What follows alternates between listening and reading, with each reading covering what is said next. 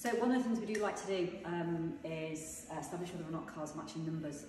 A lot of classic American cars have had the engine swapped out and don't necessarily have the original unit in. So we're going to do a bit of an engine bay investigate today, hoping we can piece it together and establish, fingers crossed, that this is going to be a matching numbers car.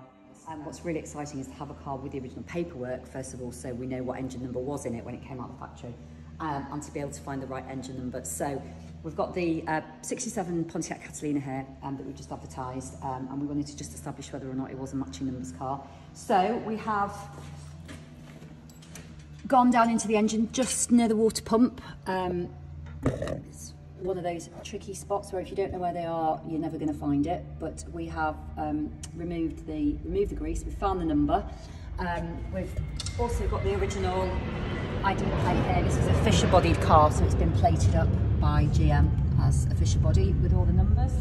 And we have then been able to go back to, and this is a wonderful bit of history that's come with the car, we have actually got the original build and delivery sheet which confirms the numbers, as well as the original Pontiac owner protection plan and warranty. And this, very excitingly, confirms that the engine number that's in it now was the original engine number when it came out of the factory in 1967. So we're delighted that we've managed to establish that the 67 Catalina is an original matching numbers car with the correct engine in, as it was when it came out of the factory in 67.